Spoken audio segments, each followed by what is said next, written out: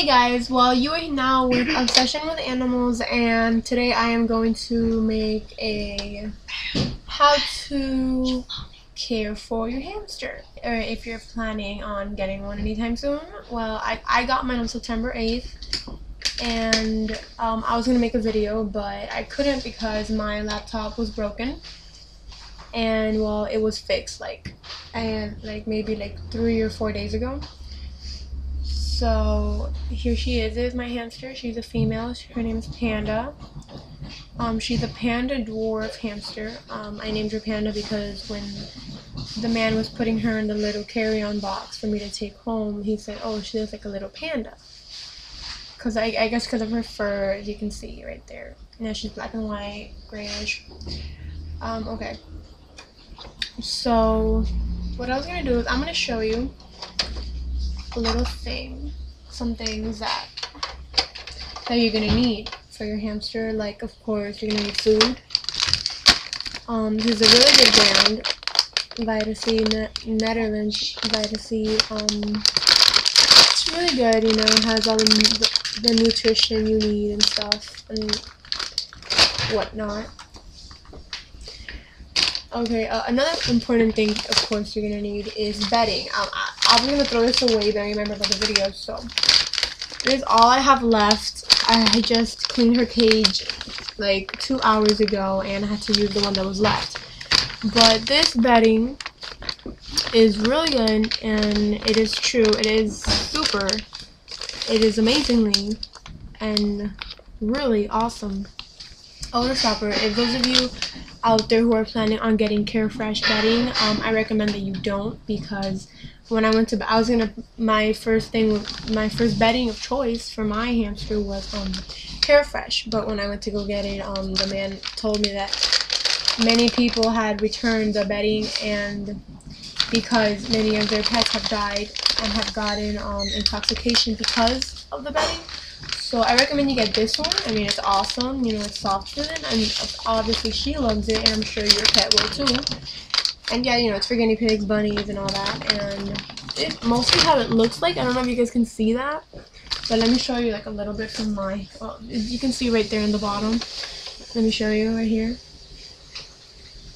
That's how it will pretty much look like once you put it in there. And yeah, you know, it's really good. It's Cocoa Fresh actually, and it's amazing. Other things you might want is this is for the water bottle that she has here. Water bottle right here. You have to, if you want to buy this, and you know, it's not bad. It's a Vitasol multivitamin for your gerbil or a hamster. You have to add 12 drops and fill it up all the way to the top. And that's pretty good. I mean, mine is almost finished. I have like a little bit left, and I messed up today. I don't know how much I cooked up by mistake, and I had to start all over. But it's good. I fixed it, and that's it. I don't know if you guys can see her little house there, right here. There you go. Yeah, she loves it. I put her in like last week, and I can't get her out basically. Okay, some of the things you might want to get, which it's not, you know, what do you call it, mandatory, but you could if you want to make, you know, your hamster's life a little bit more interesting or fun, if you want, you can say whatever. Some treats would be nice. I bought these from Walmart. Veggie puffers, really good. It's for hamsters, rabbits, and guinea pigs. See right here, it says it right here. Never mind. Let me just read you what it says. For guinea pigs, hamsters, gerbils, adult rabbits, and other small animals. Yeah, and it's really good. It says tasty. I mean, mine likes it. I'm sure others do too.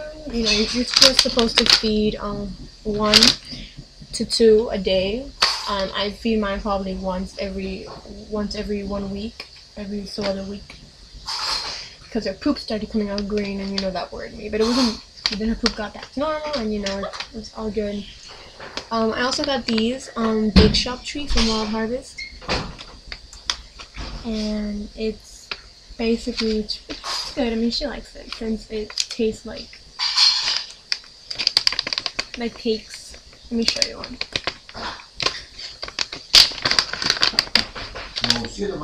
These taste like Well, they're like this, and they usually just like the taste because it's, you know, sweet, and they don't really have a lot of it.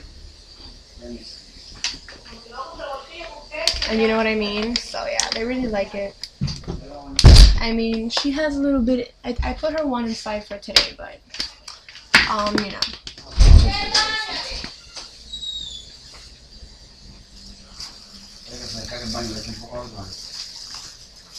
And then another thing you're gonna need is blocks.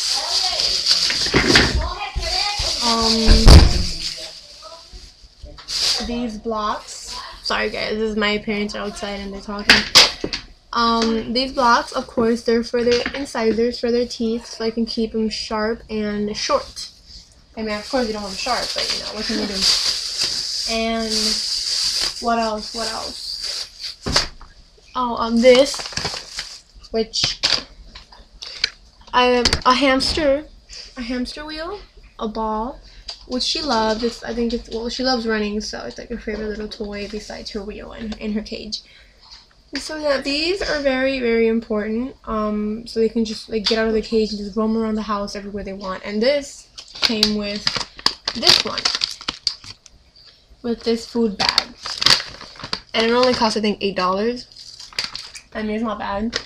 I don't know about this. I haven't fed my hamster this, because I'm still giving him the Vita Seed that, you know, was recommended. But this one, I might try it. I mean, it's for gerbils and hamsters, but the only problem with this type of brand is that it contains treats that are in here that I noticed. And, like, you know, you're not supposed to feed this every day to your pet. I mean, you could, but that's just not, it's not right. At least not to me, because their poops are coming out messed up, and you're just gonna, you know, it's not good. You shouldn't. But this thing's pretty cool. I mean, I don't know. I'll see if she likes it. You know, I mean, it says, you know, it says that, you know, it's for right here where it says the little triangle. You know how they have the little, you know how they have the little thing. You know how the regular, whatever, the pyramid thing. Well, anyway, right here it says skin, and it's for the skin and code, vitamins and minerals for teeth, bones, growth, amino acids for the muscle, carbohydrates gives them energy. I don't know. I mean, yeah, I haven't tried it on her, and it's still closed. It's a sample, and it's a big sample actually. But we'll see how that goes, and I'll keep you guys updated on that.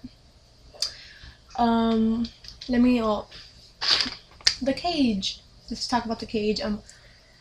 Oh, I left the box on the other side, but this is a Sweet Home cage. It's really, really cute. I actually fell in love with this cage, you know.